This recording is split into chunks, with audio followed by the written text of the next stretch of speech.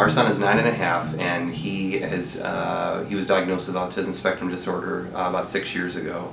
And we've used many interventions in his therapy, but about 2 years ago we learned about GMO foods and the potential harm of this kind of food in ourselves and in our son.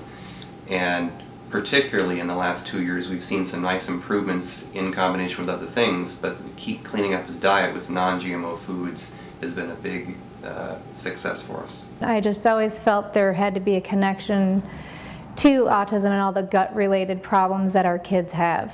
My son in particular always had GI problems, fungal infections and parasites, bacteria, viruses in his GI tract that we had been treating over the years.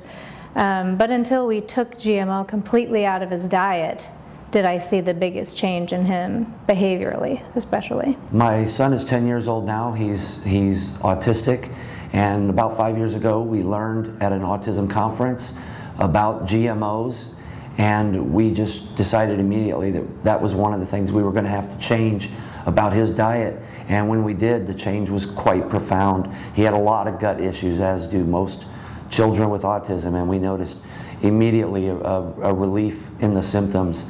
The bloating and the horrible bowel movements seemed to subside substantially, and now his gut is like a neurotypical kid. It's really amazing. And we haven't done much to his gut other than get him on an organic diet and get him away from the GMOs.